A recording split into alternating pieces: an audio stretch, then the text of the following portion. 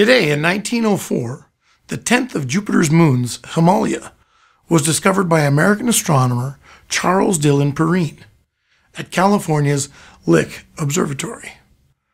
Now, I don't know what else they've discovered at California's Lick Observatory, but I'm kind of thinking to myself, I'd like to go there and find out.